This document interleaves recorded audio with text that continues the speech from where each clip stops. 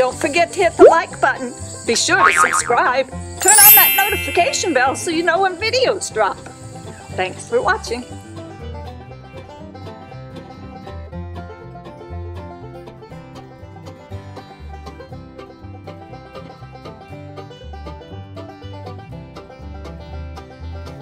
Buddy the Peacock now is having his new tail feathers grow back, and it's only the middle of September. You see, he lost his tail feathers way back right after Memorial Day, which was May 31st. I was kind of disappointed because I wanted to see him have his feathers most of the summer, but he lost them then. But the good news is, it's the middle of September here in North America, USA, Minden, Iowa, and his tail feathers are growing back way ahead of time. So for some reason or another, his feather dropping and growing season has changed differently than most of the other peacocks on this farm. Something unusual, but at least he'll have his tail feathers back in full fashion before Thanksgiving in November. Thanks for viewing.